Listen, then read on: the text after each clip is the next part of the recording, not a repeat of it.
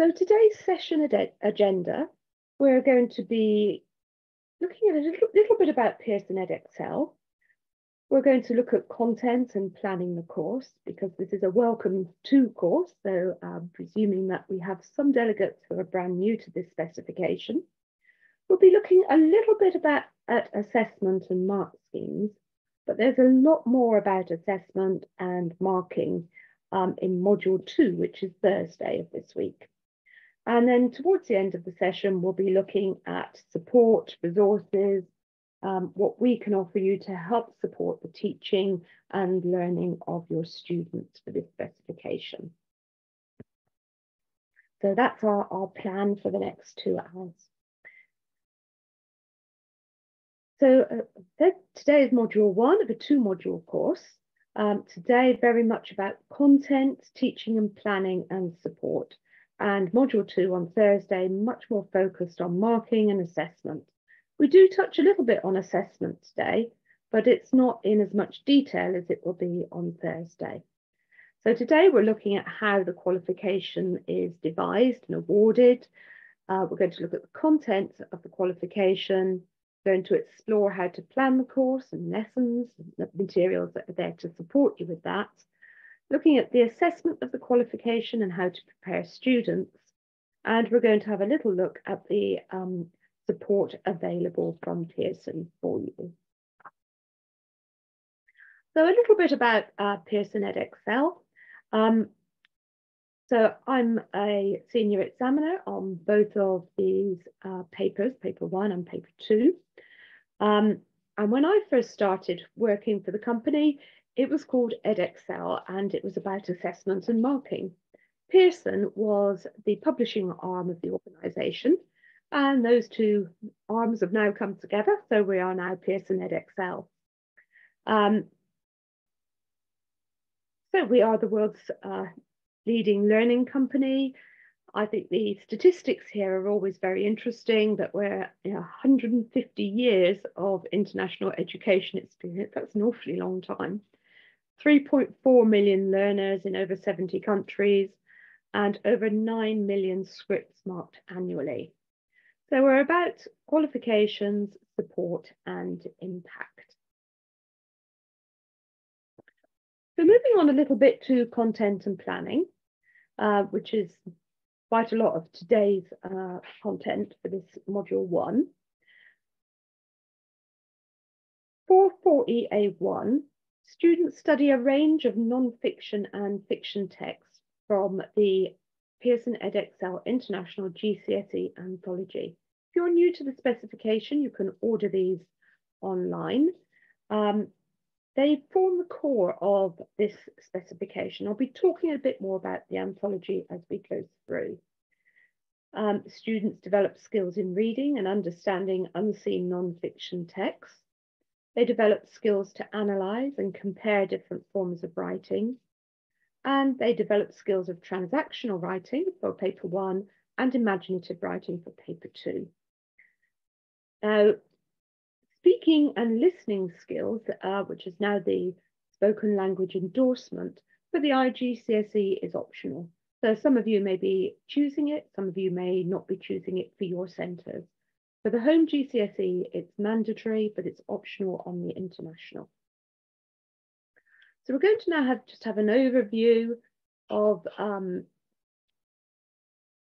what the content of the specification is. I'm just going to open my chat at the same time and move it over here.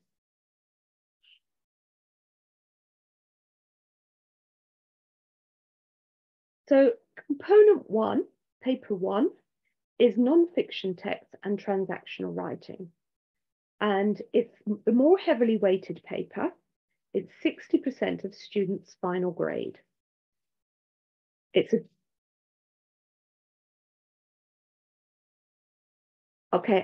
if you look at the resources tab, should be to the bottom right of your screen. If you could have a look there, if you click on it, the resources will then come up on the right-hand side of your screen. So 2 hours 15, and there are 90 marks available. It is equally split across reading and writing. then section A of that question paper, which is questions 1 to 5, are the reading questions. So it's a mixture of short and long answer questions related to a non-fiction text from part 1 of the Pearson Edexcel anthology. And one previously unseen extract that actually links to the anthology extracts, but it is unseen. And then section B is writing, it's transactional writing. It's 1 45-mark writing task. There are 2 assessment objectives, and we'll be looking at the marking grids later on. They'll be given an audience, form and purpose for that. And they will have a choice of 2 questions. So we'll see that as we go through. Then there's a choice of either the written paper, paper 2, component 2, or the coursework. So if you're thinking about that, you might want to just pop into the text chat there, whether you're thinking of going down the exam route, so paper 1 and paper 2, or whether you're thinking of going for coursework, which is paper 1 and coursework paper 3. Paper 2 and coursework mirror each other. So on the question paper, section A is 1 30-mark essay question on a poetry or prose text from part 2 of the anthology, which is 30 marks. And assignment A, as we can see there, is poetry and prose text, 1 30-mark question based on any 3 poetry or prose texts from part 2 of the anthology. And that must be at least 1 poetry and at least 1 prose. And then for paper 2, section B, it's imaginative writing, 1 30-mark task from a choice of 3. And assignment B, if you're going down the coursework route, is 1 30-mark imaginative writing task. So just to note on that the coursework has recently changed to 3 texts. It was 2 texts and a commentary. Now it's 3 texts.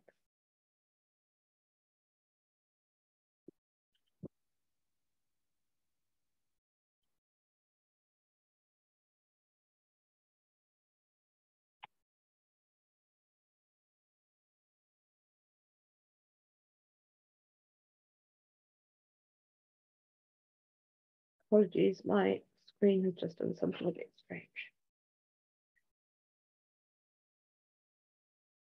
Okay, so the spoken language endorsement, we're not actually covering this today, but there are 2 sets of, I suppose we might call them benchmark or specimens, that are on the website. And Claire Haviland does have some useful webinar resources on this.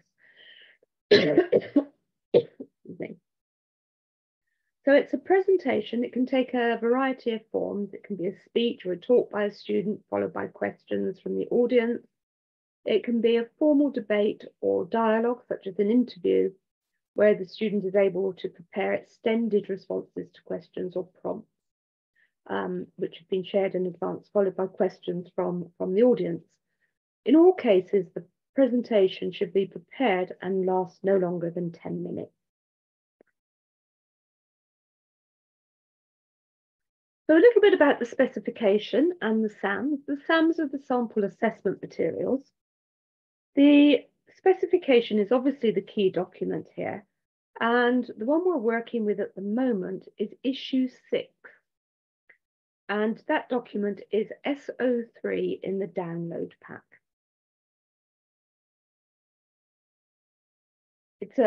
Obviously these are the 2 essential documents when you're doing a lot of planning of the course. The specification outlines the key content, the assessment, the core objectives of the course. The SAMs, the sample assessment materials, are also very important. The SAMs, we're working with issue 3 now, and that's SO4 in your download pack.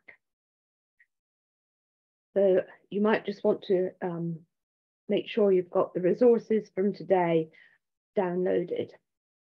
So moving now to the anthology is key to this specification. It looks like this. It is SO5 in your download pack. So it's at the heart of the qualification.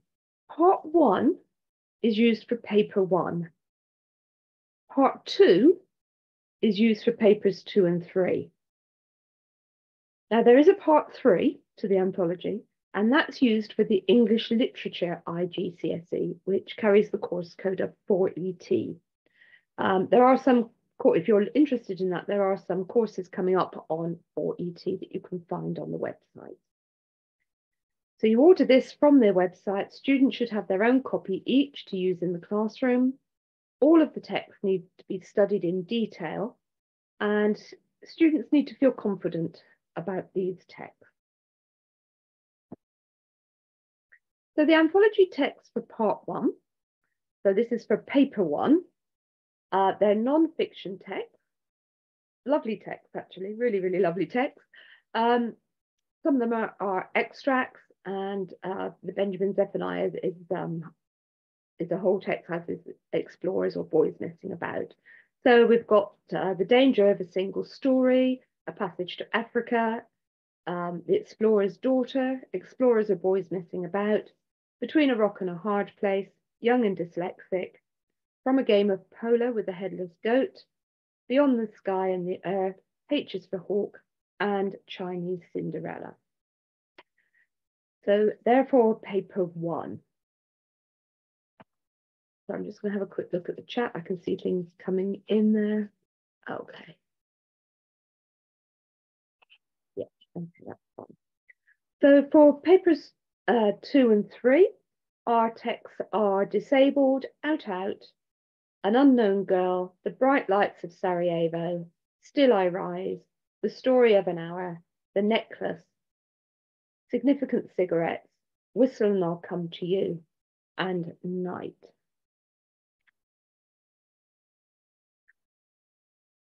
So those are the poetry prose texts for paper 2 or for the coursework.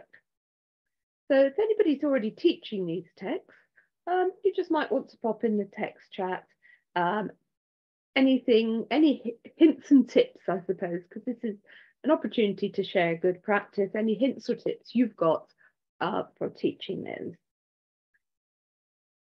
So we'll just give you a moment to see if anybody wants to pop anything into the text chat. We are a very small group today, so it may be that we don't have anything coming in, but you just might want to share something there.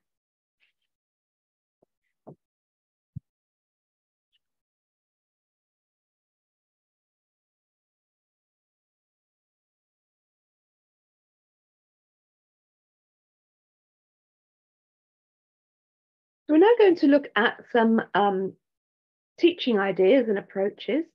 These are just ideas, you don't have to do them. There is a lesson plan, an example lesson plan in your pack to support you, and that's SO7. Pearson provides some lesson plans for the text within the anthology. This is an interesting one. You can find them on the website, obviously one provided in your pack. But you can see there's some starter activities and things that you can do with these lesson plans, things that are springboards, I suppose, for teaching them.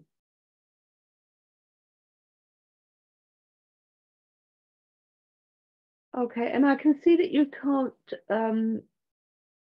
locate the resources. If you go to the resources, oh, you've got no resources tab on your Zoom app.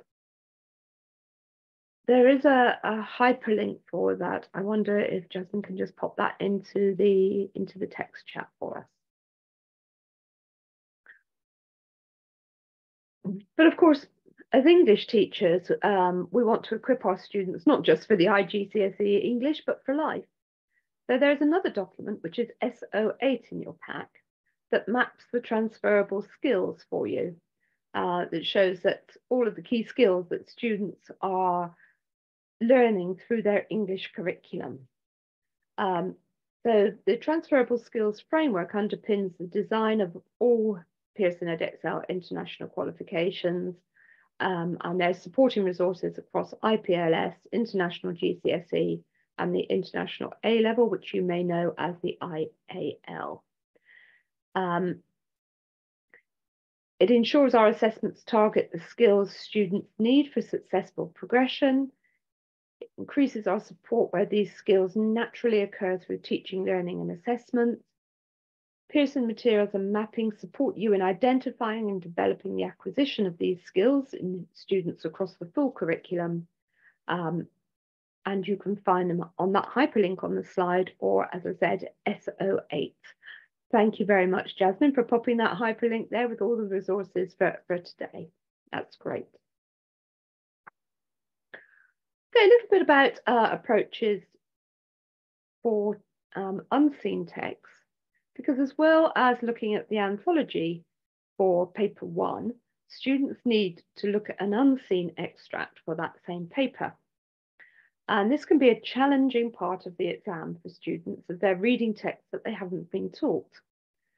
They have to show that they understand the text for the short answer questions, but also for question 5, they need to be able to compare the writer's ideas and perspectives in the anthology text that they know and they've been taught, and the unseen text.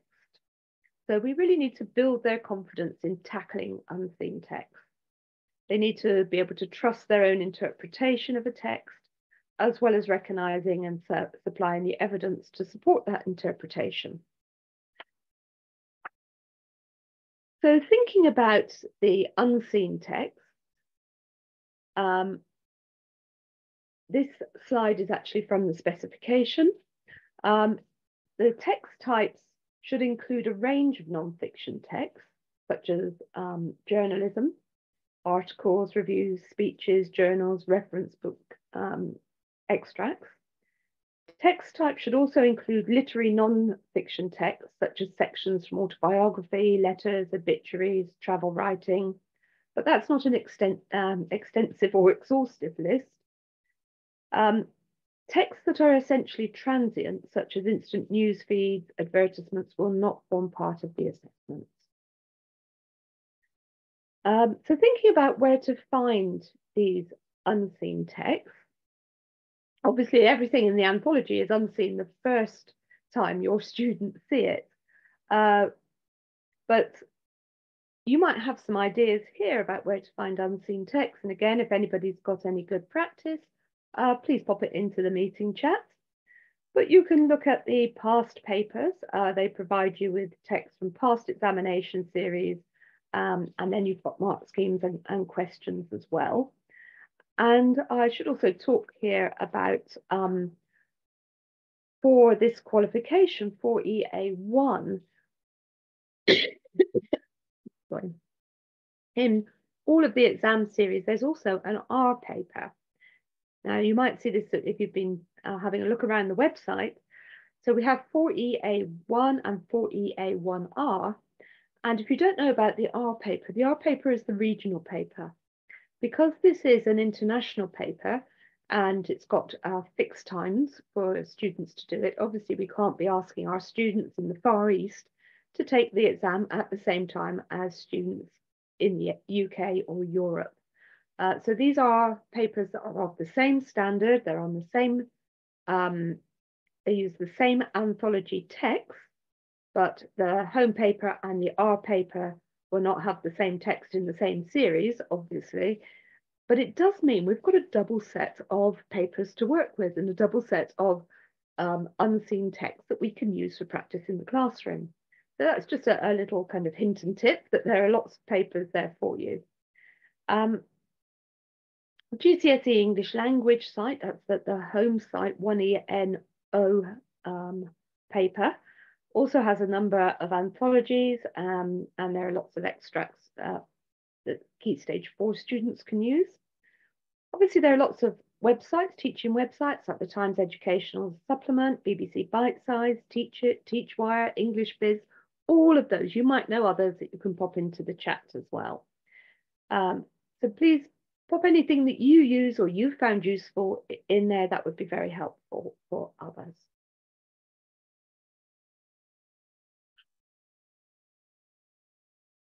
So students need to be encouraged to develop dynamic reading skills through all their reading.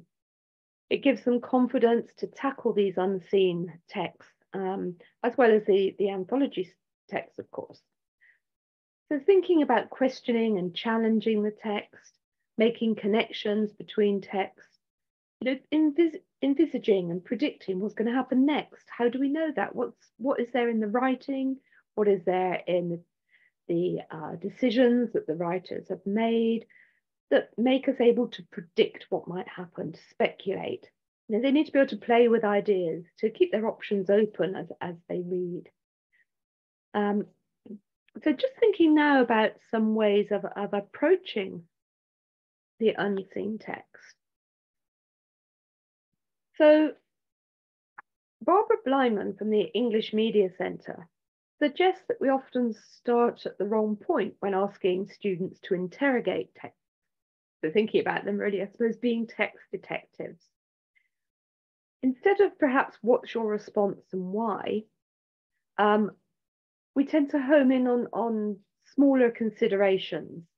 What's the information, language techniques, structure techniques.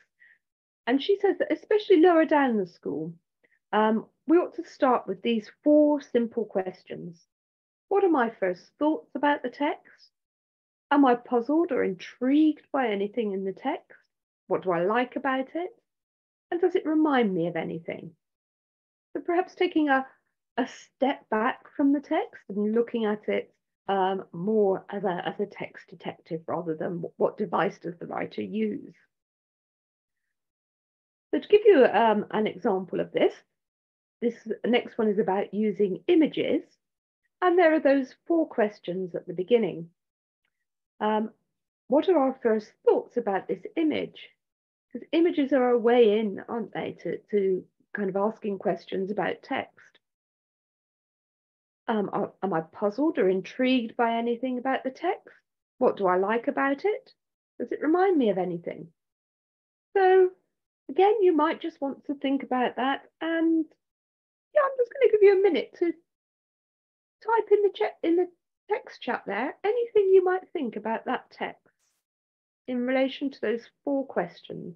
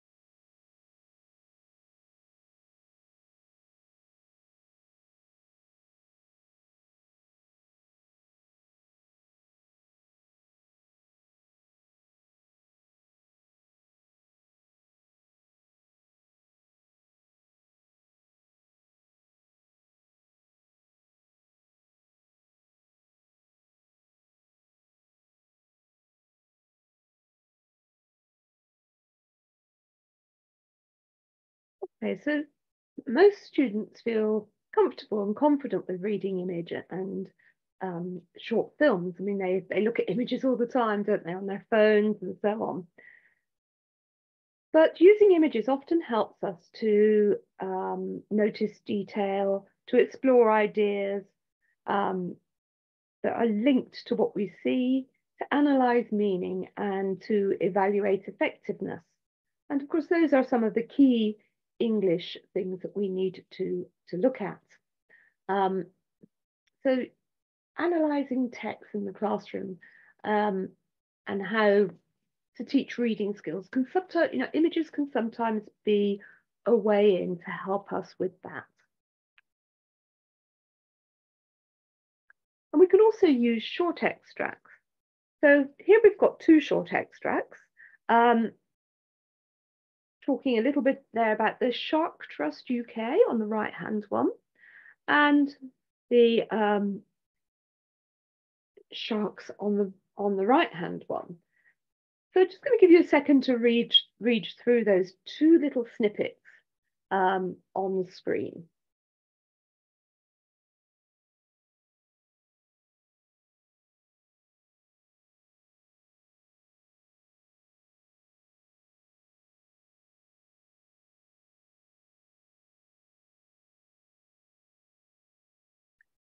So this one is a nice opener for students. You know, the extracts don't have to be long when we're starting off with this. And you can ask students things like, you know, which one would you support and why? And this helps with talking about tone and purpose, as well as literal meaning, of course. It's just quite a nice sort of starter activities to get students used to interpreting text. We're going to move on now to looking at AO2 skills, building AO2 skills. And AO2 is our analysis assessment objective. We will be looking at the assessment objectives in a little while.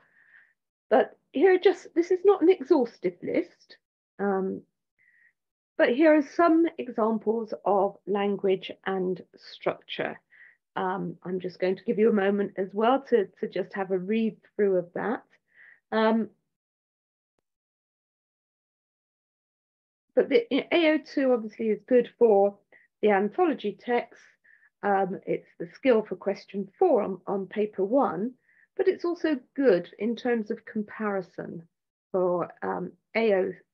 AO2 helps us to build AO3 for the question 5 on paper 1.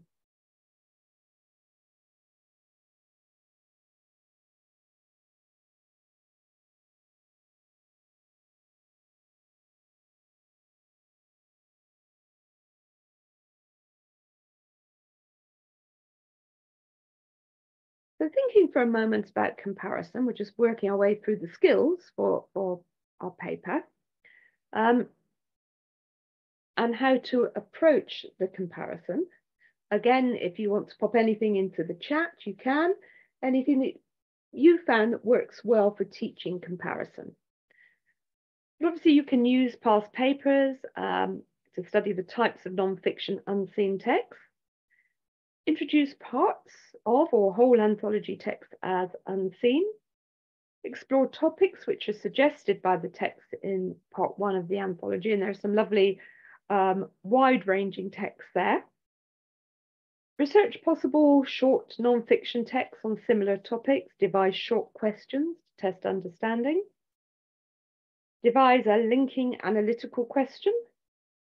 Obviously use the past papers or the R paper, and think about themes or issues of both texts and devise comparative questions there. Anything you would use, please, as I said, pop into the text chat there. So those are thinking about the reading questions particularly on paper 1. But it's not all about reading, of course. Half of the marks on that paper are for writing. So moving now to our writing questions, thinking about different forms of writing that students need to do. Half of the marks on each paper are allocated to writing. Students are required to write one piece of transactional writing as part of paper 1. They get a choice of 2 tasks there. And students are required to write one piece of imaginative writing for paper 2 if you're taking the exam route, or for the coursework. And for the exam route, they get a choice of 3 questions, which we'll be looking at later. So it's important that students are aware of the different forms of writing and how they can interest and engage the reader. So again, there's an opportunity now to use the group chat. We're all very quiet in the group chat at the moment, but thinking about how you prepare your students for the 2 types of writing tasks, or how you're thinking of preparing them, transactional and imaginative. How do you get them to improve their writing skills? How do you combine the reading and writing skills in your lessons? And do you spend enough time? Just a question, really. on teaching writing. So just have a little think about that. Um, just while we're on this subject, some of our schools in the UK have started to introduce writing workshops within their curriculum.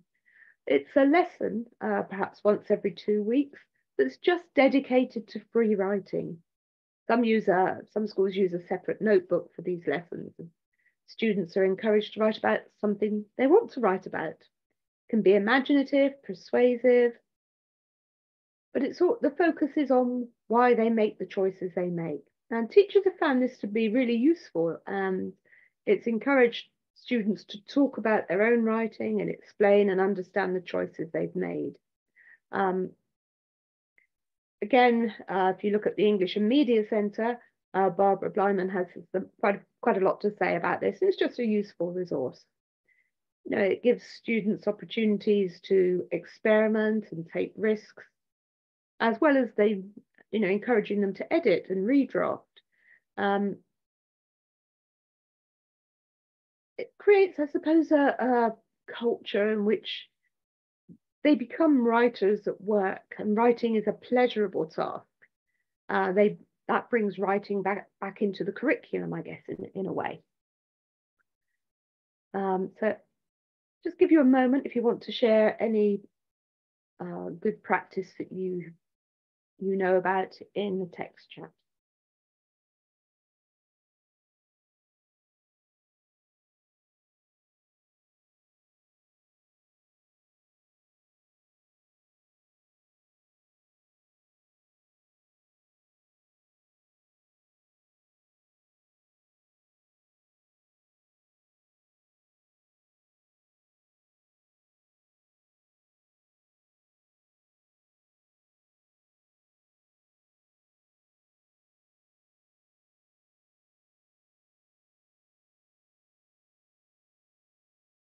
Okay, we're going to move on now to think about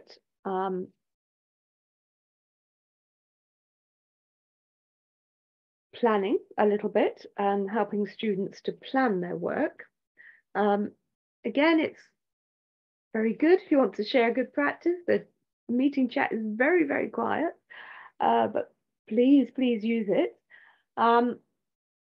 Thinking about mind mapping, brainstorming, listing ideas onto a page, what's the best way of planning? It might be different for different students, of course. Encouraging them then to select what is the best of their ideas, and then list them in an order where it's easy to see how they could move between paragraphs. It's always good, of course, to model this. We're all kind of whiteboards now, aren't we? So it's very easy to do that. So let them see you planning a piece of writing, using a past question maybe, creating a paragraph plan for writing, using a frame, leaving space for ideas, those kind of things, including information on how to produce a planning frame or how to create the best structure for different purposes. So how would you teach planning? Give you a moment to pop something into the chat.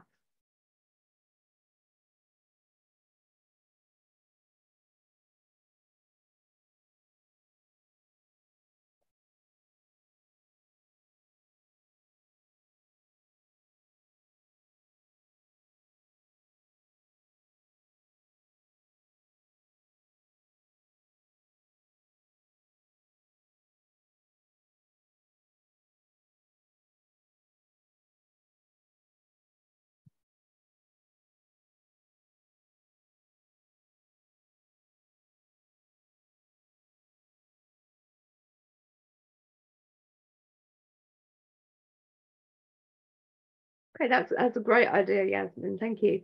Yeah, working backwards. The students look at an example response and sort of deconstruct it. Yeah, thank you for that.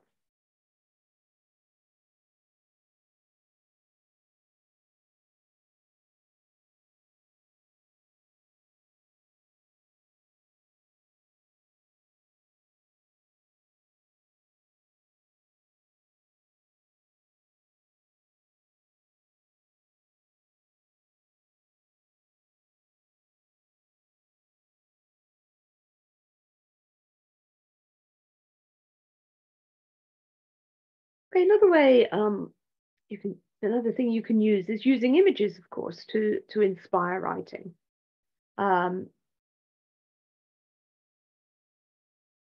Yeah, the World Cup or even the Six Nations. Yeah, modern scenarios. Yeah, that's a good idea as well. So, this one is, who eats from these fridges? That kind of activity asks for adjectives and names, some dialogue for reactions. What do you think? Fridge one, fridge two, fridge three. Who do they belong to? Have a go. Type in the text chat. See what you think.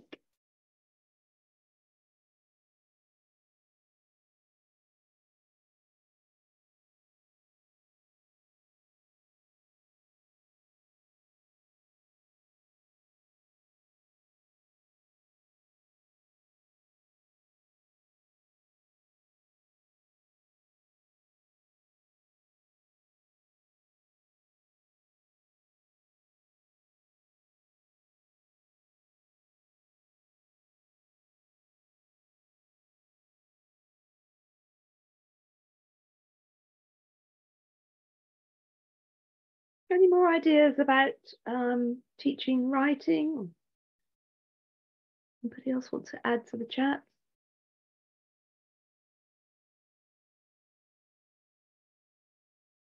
Might be thinking about which of those fridges you would like, the contents of which one is most like yours.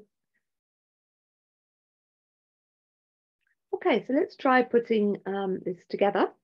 So got ideas about content, how to teach the course, and then we need to make sure we're leaving enough time to cover it. And you might be doing language and literature, so how does that fit?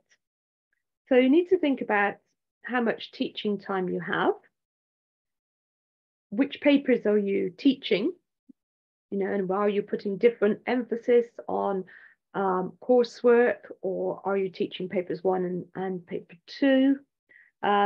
How much time you need to allow for revision, and when are you going to build in your mocks or your tests? So thinking about those things, just going to think about in the download pack. So looking at SO9 and SO10, those are a couple of planners. Just have a read through. I'm actually going to mute for 5 minutes and give you time to have a look through those planners. Otherwise, it becomes a very, very busy course. Some of you may already be teaching it, so you might have suggestions about where to start. And that's what the chat is there for. So we're just going to take 5 minutes while you look at SO9 and SO10 and have a think about planning. I'll just pop in the text chat that we're going to be on mute for 5 minutes in case you think you're not, your machine isn't working well. So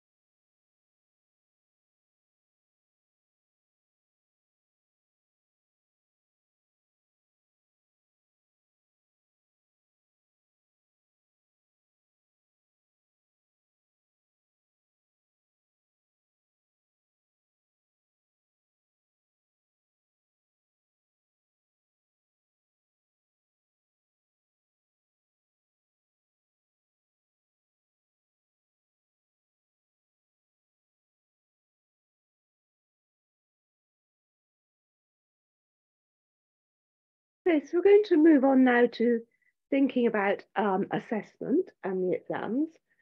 There'll be lots more of this. This is a kind of an overview. There'll be lots more of this in Thursday's training, where we will be doing some marking and so on and so on.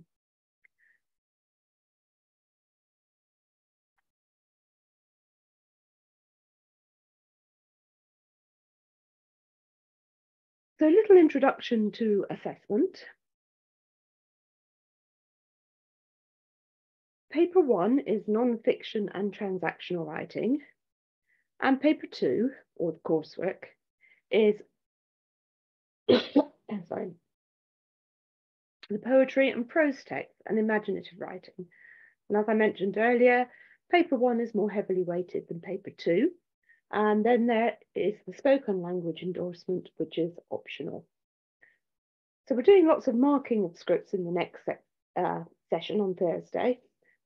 But we're today much more of an overview.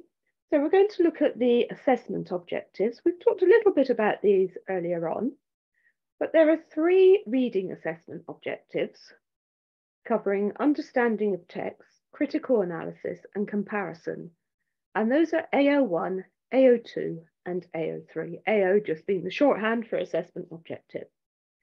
And then there are 2 writing assessment objectives covering content and structure and accuracy.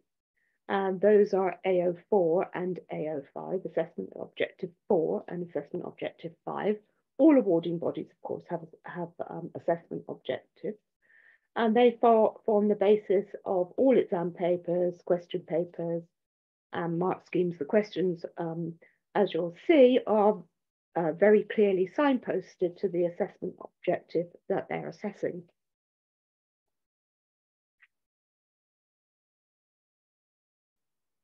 So the assessment objectives with their weightings are here. So AO1 is read and understand a variety of texts, selecting and interpreting information, ideas, and perspectives. AO2 is understand and analyse how the writers use linguistic and structural devices to achieve their effects. AO3 is explore links and connections between writers' ideas and perspectives, as well as how these are conveyed. AO4, so those are the 3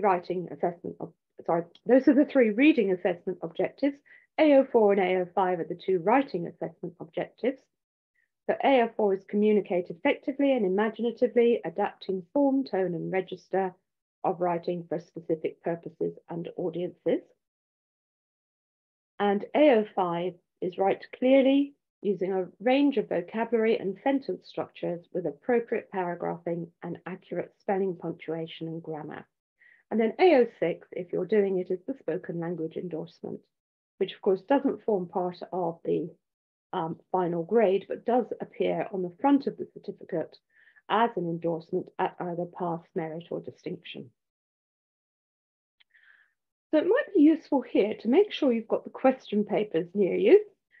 So question paper 1 from June 2023 is SO13 in your pack, and question paper 2 from June 2023 is SO14 in your pack. So where are these assessment objectives assessed? Sorry, I should have just said something about the weighting there. AO1 is 15%, AO2 20%, AO3 15%, AO4 30%, AO5 20%. So we can see there that the reading assessment objectives, AO1, 2, and 3, equal 50% of the paper, and AO4, AO5, the writing, is also 50%. So that's equally weighted. So where are they assessed? So in section A, the reading section of the paper 1, AO1, AO2, and AO3, and we'll see how these are signposted in a minute. And then section B of paper 1, which is the writing question, is AO4 and AO5. Then when we move on to paper 2, or the coursework, so we're looking at the first part of that. So section A of the question paper or the first assignment of the coursework. We've got AO1 and AO2 being assessed. And then for section B of paper 2 and assignment B of the coursework, we've got AO4 and AO5 because that's the writing question, imaginative writing.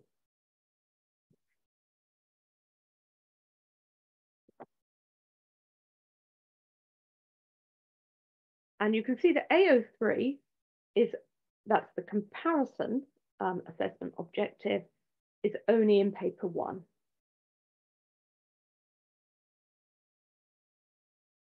So a little bit about advising your students about timing. How do they time this?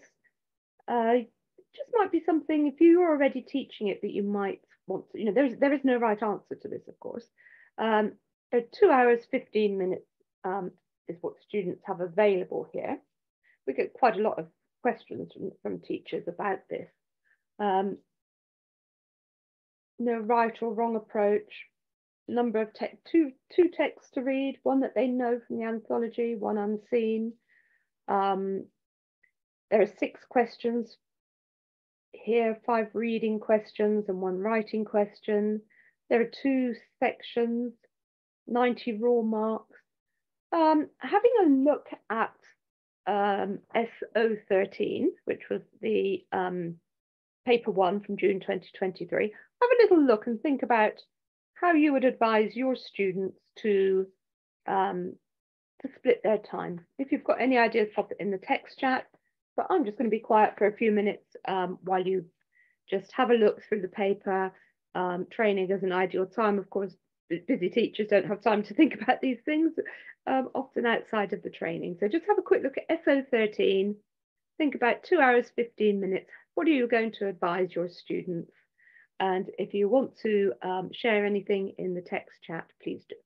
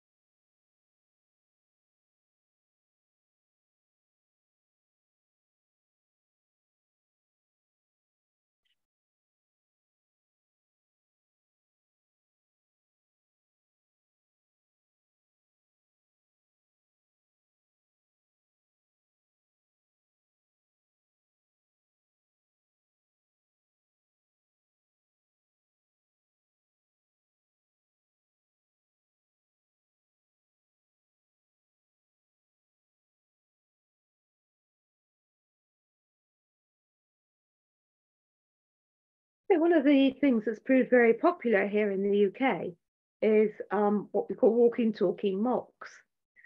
And this is where students sit in the same exam room, hopefully where they'll be doing their exam, um, and if possible in the same seat.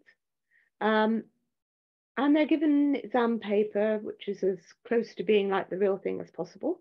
So if you can, the whole writing booklet as well. And they're literally talked through every question on the paper. So somebody leads the session, often with a mic, and says, that even the smallest steps. So underline the keywords, underline compare, underline analyze, underline language and structure, whatever it is. And then you hope, the whole idea is, isn't it, that they remember that. So they write their response in those timed conditions with the amount of time that you've discerned that is best for your cohort. And then you hope that when they take the real thing, they remember that moment. Oh, how do I do this question? Oh yeah, I underline the keywords and so on. Just offer it to you because it's proved very, very popular here.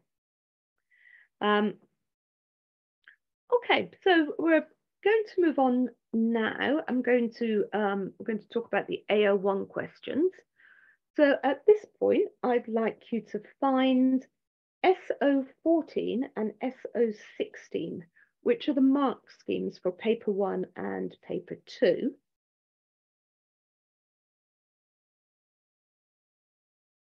And I'm going to type all this in the text chat in a minute. And I'd like you to read text 1 of paper 1, which is SO13, and the text is on page 22. So again, I'm going to mute for 5 minutes. I'm going to pop in the text chat what I'd like you to do.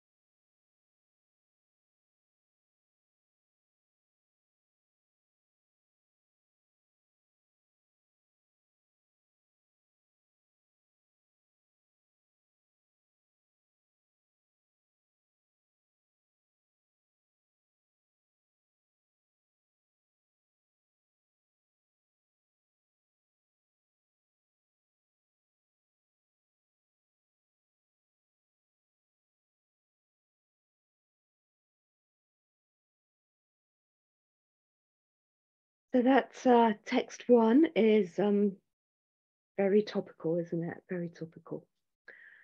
And here are a couple of answers. This question is retrieval.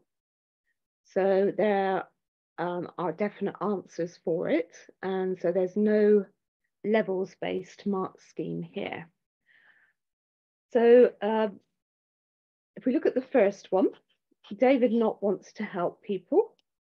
And David not likes the thrill of working in the war zone. And we can see that both of those are in the mark scheme. So answer one gets 2 marks. There are 2 appropriate quotations here. They've been selected. They're clearly set out in the space provided. Answer 2, where the student has put trouble and terrible places. If we look at that carefully, trouble is not in the line reference. So it's not in lines 3 to 5. So that no mark can be awarded for that. The phrase selected for the second point, terrible places, does not on its own answer the question. So sadly, that student didn't get any marks for that response. So moving on to the AO2 questions, we're looking now at analysis, and we're looking at Section A, Paper 1, Question 4. So what's demanded here is a more detailed and developed response is required for this question because it's 12 marks. Candidates need to comment on the writer's use of language and structure, but must read the whole question and ensure that their points are relevant. So this is on an anthology text, so they have studied this text. They will know about the language and structure devices within it because you will have taught them, but they need to make sure their answer is focused on the focus of the question, if that's not too many focuses in the same sentence. So language points might cover things like word choice and their impact, types of language employed, techniques such as similes and metaphors. The effect of these must be considered, how they contribute to the tone, the reader engagement, etc. Structural points, I mean, we did have the slide earlier on some AO2 examples, but they might cover things like sentence length and structure, the use of rhetorical questions, paragraphing, the development of ideas throughout the text, you know, if there's any shift or zooming in or zooming out, those kind of things, the use of punctuation. And again, the purpose effect of these should be considered. So the mark scheme for question 4 is what we call a levels-based mark scheme.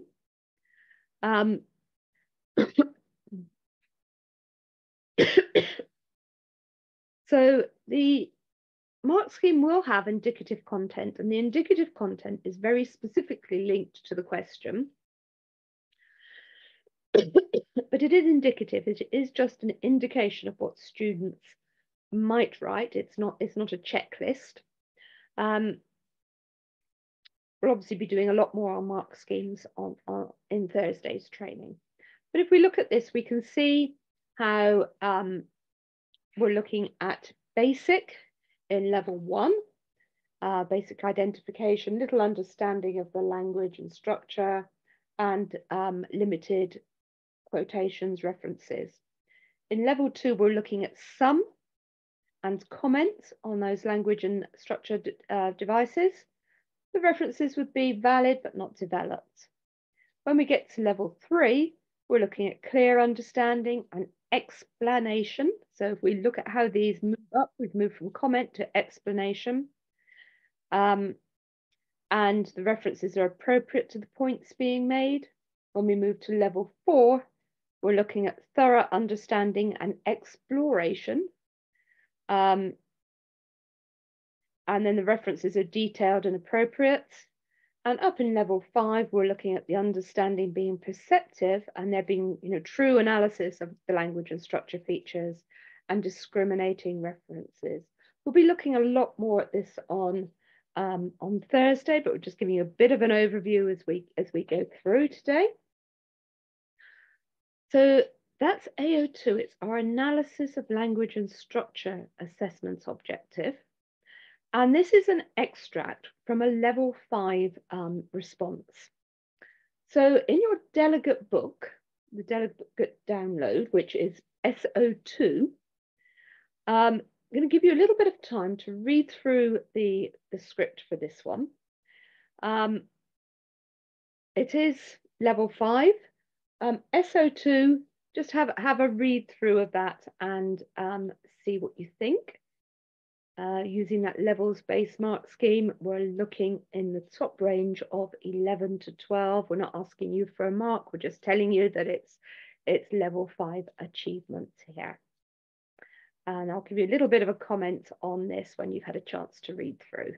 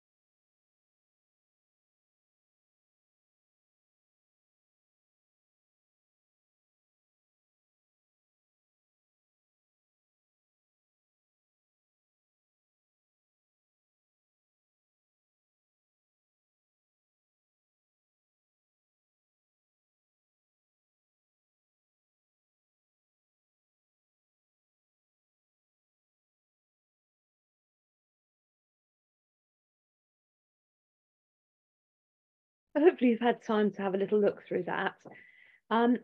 It's an impressive response. There are a number of perceptive and insightful points.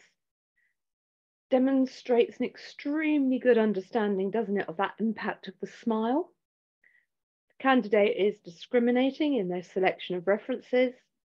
There's analysis of a range of language and structural features, such as the use of detail, short sentence, triplet of adjectives, repetition, all of those on that first page. The points are often developed. There's close examination of word choice. It kind of not only considers how Alagaya is moved by what he sees, but also looks at how the reader is affected by the way in which the piece is structured. So it did get full marks, fulfills all of level 5 really. What more could you expect? It's a very, very impressive response, isn't it? So hopefully you enjoyed that one. So that's a little look at AO2. As I said, there's a lot more of this kind of looking at hands-on assessment in Thursday's training. So moving on now to AO3. AO3, if you remember, is our comparison assessment objective. And it's assessed in paper 1, question 5, and that's the only place it's assessed. So if we have a look, on that June 2023 paper, and we're looking at the Alagaya against the unseen text. The question was compare how the writers present their ideas and perspectives about their experiences. Support your answer with detailed examples from both texts, including brief quotations. So thinking about AO3, comparison, in question 5, compare is the command verb, so it's a good idea to introduce comparative points right from the start. Candidates will be asked to compare how the writers present their ideas and perspectives, so need to consider the author's viewpoints, the attitudes, the thoughts, the opinions about what it is they're talking about. Candidates should look for points of both similarity and difference and support what they say with evidence from the text.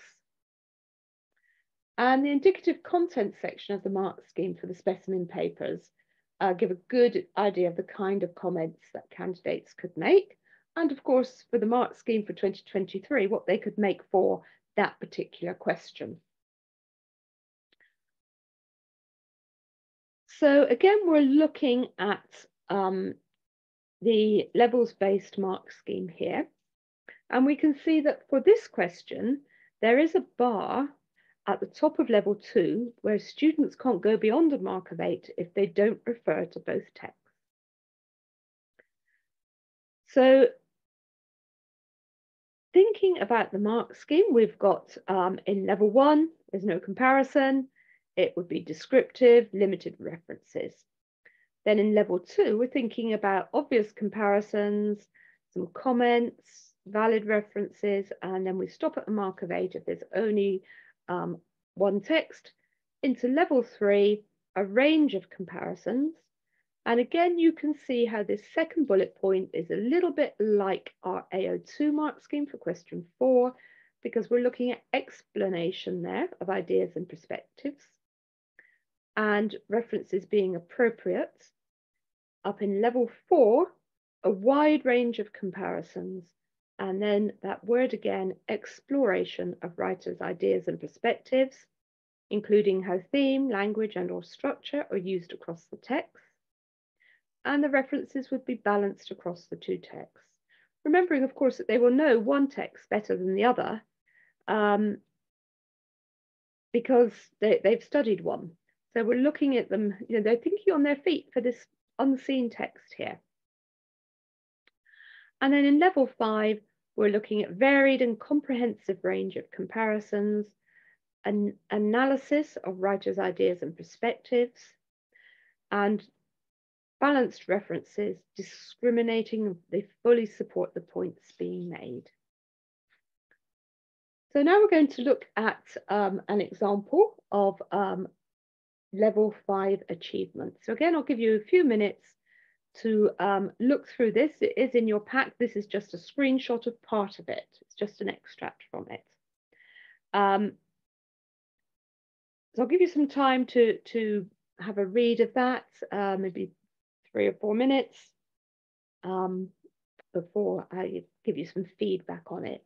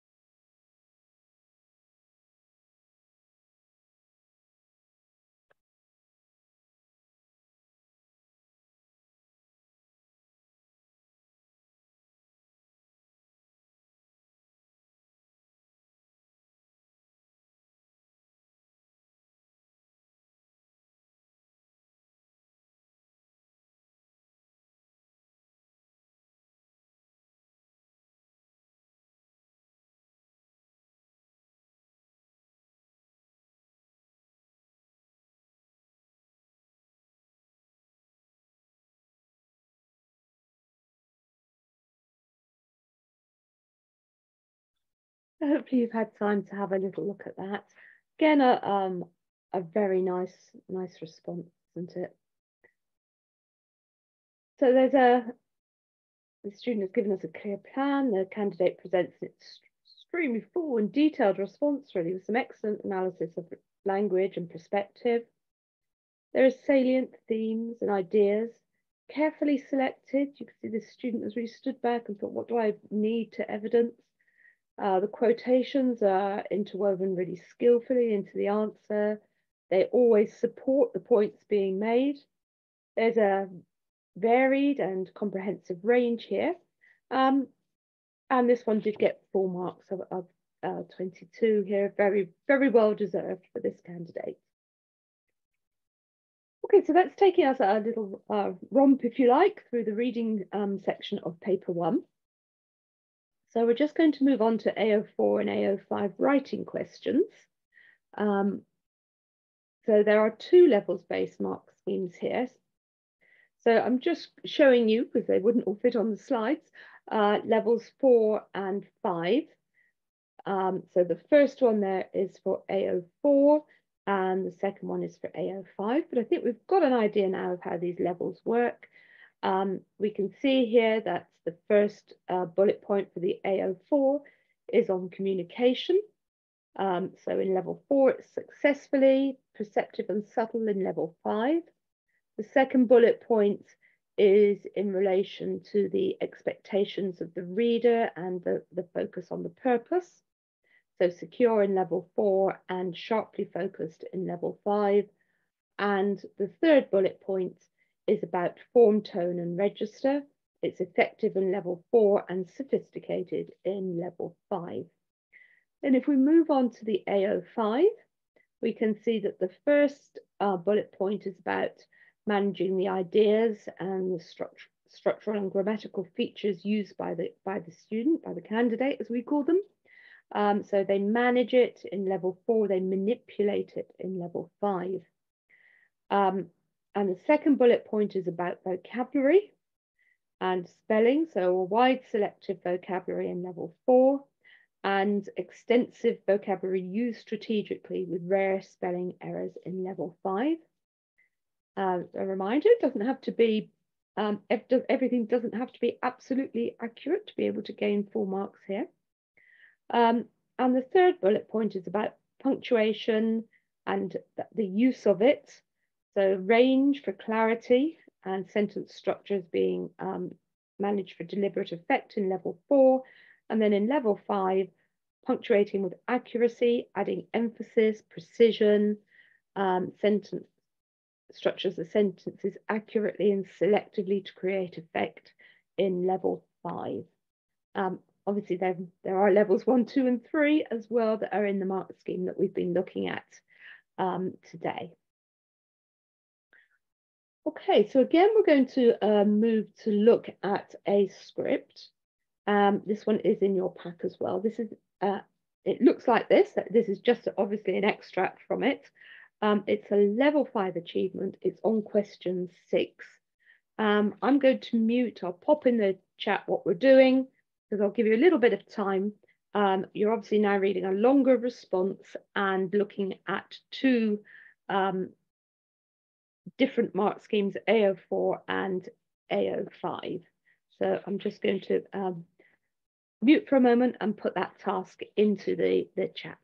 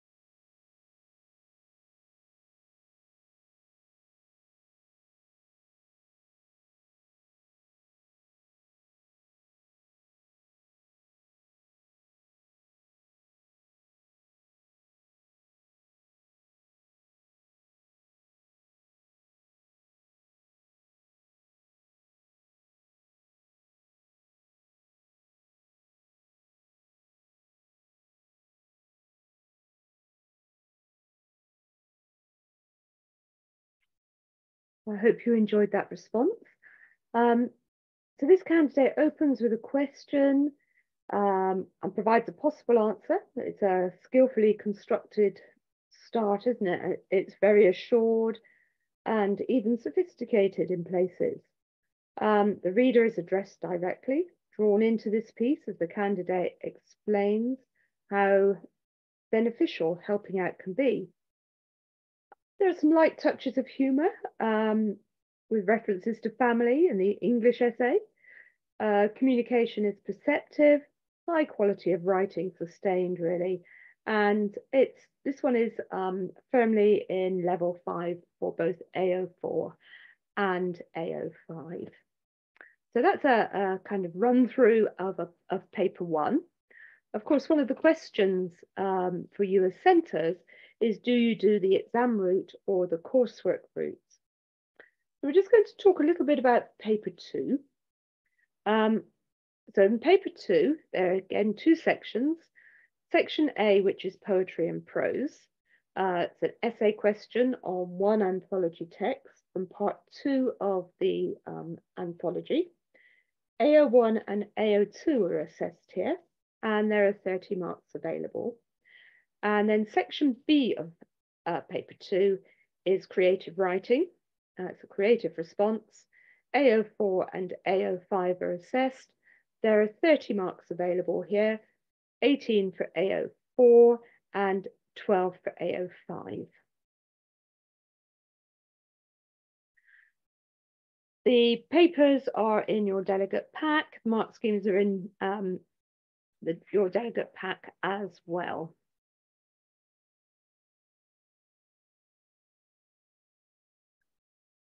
So this was the question from June 2023. How does the writer, question 1, how does the writer create sympathy for the boy in Out Out? Now, of course, remembering that students have studied these texts as part of their anthology, they would have studied all of the ones in this section in class. In your answer, you should write about how the saw and the boy's reaction to the accident are presented, how the other people in the poem react to the accident, and the use of language and structure. So some clear signposting there to the analytical assessment objective 2. You should support your answer with close reference to the poem, including brief quotations. So it's a scaffolded question. They've got some definite places to go with those bullet points, and we're told that they should write about. So that was the question for paper 2. So in the summer of June 2023, these were the writing questions. Remember, this is imaginative writing, and students just choose one of these tasks. Again, it's a 30-mark question. So the questions here for the June 2023 was, write about a time when you or someone you know met up with family or friends. Your response could be real or imagined. Your response will be marked for the accurate and appropriate use of vocabulary, spelling, punctuation, and grammar. So students are very clearly signposted to the AO4, and then in the italics, they're signposted to the AO5.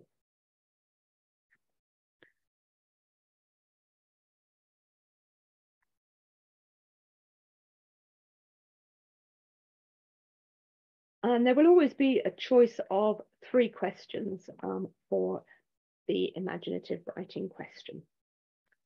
So a little bit now about if you choose to take paper 3, the coursework routes. These are the new requirements for the coursework. If you've already been teaching the specification, of course, assignment A is now different with 3 texts, no commentary anymore. It used to be 2 texts and a commentary, now it's 3 texts. One of them has to be poetry, one of them has to be prose. So 130-mark essay question, both based on 3 poetry or prose texts from part 2 of the Pearson Edexcel International GCSE English Anthology. And assignment B, the imaginative writing, 130-mark imaginative writing task.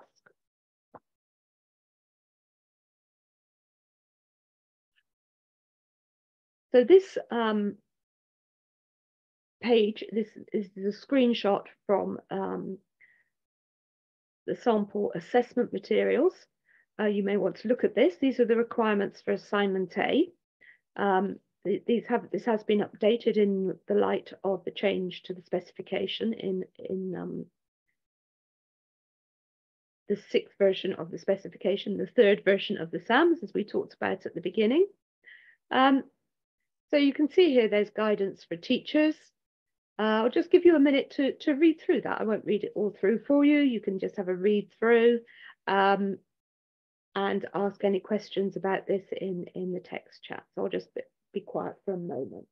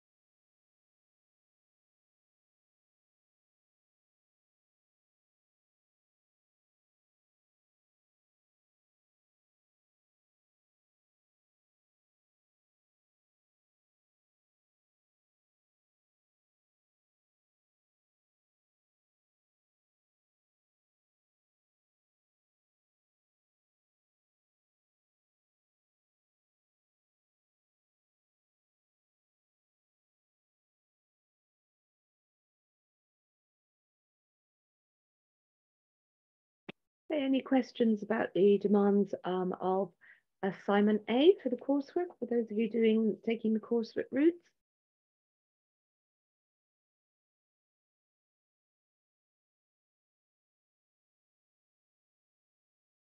So this is a sample task for assignment A.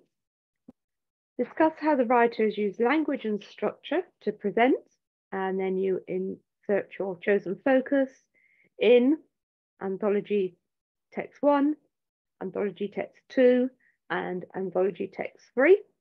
In your response, you should discuss the ideas and perspectives of the writers about the chosen focus, discuss how the writers use language and structure to achieve their effects, and include textual references to illustrate the points you make. You should title your work. Okay, and that again is from the sample assessment material. So if you need to see any of this after today's presentation, then that's where you'll find them. So for assignment B, this is the guidance for teachers. Again, this is taken from the sample assessment material, so you can access it after today's training. And I'll just give you a moment to have a little read through of that assignment B slide, the requirements and obviously the assessment objectives and so on.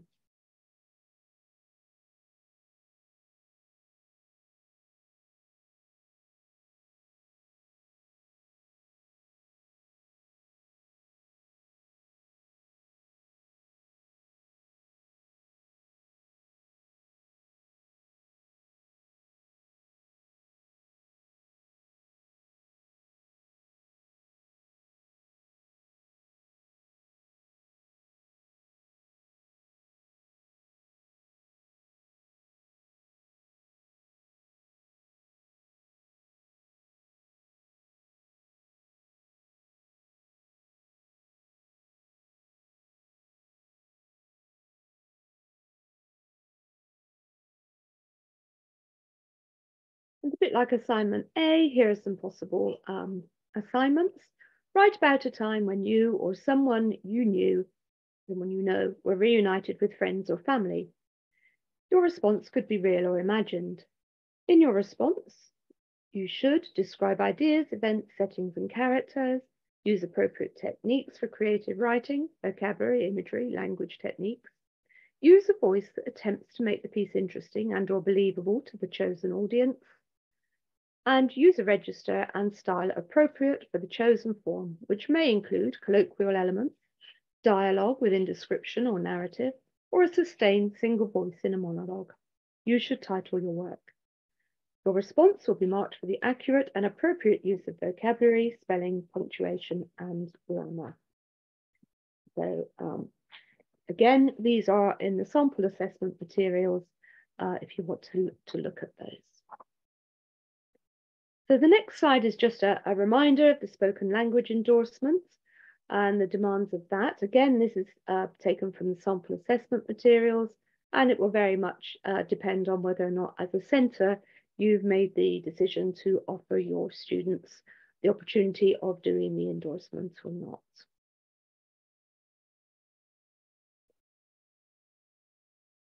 So that brings us on to support and resources. There is lots and lots of support that we offer you as examples to see on the website, but there are other things as well. So where do you find the resources? Well, if you go into IGCSE English Language A, there's a hyperlink there, and you can see that there's the anthology, the course planner, there's exemplar materials, there's guidance, there's past training. There are all kinds of things that you can click on that will bring those resources up for you. So lots and lots of things there. You can see there, for example, there are 128 pieces of exam materials, past papers, the main paper, the R paper, and so on. There are exemplars, there's guidance. There are 80 things in teaching and learning materials for you to have a look at.